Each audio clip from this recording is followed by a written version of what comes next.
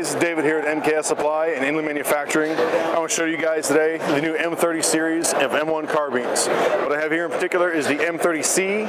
It's still your same basic M1 carbine, dropped into a Sage aluminum chassis. Use your AR-15 buttstock, AR-15 grips, Picatinny rail, modular spots for adding additional rails if needed. Obviously then scope risers, for scopes, red dots, the whole 9 yards. So it's still bringing the M1 carbine in the 21st century. Alright guys, along in the M30 series we have the M30P. So this is our M1 carbine pistol, hence the M30P. This guy's going to come with a Gearhead Works Mod 2 tailhook arm brace. So not an NFA item, simply your pistol.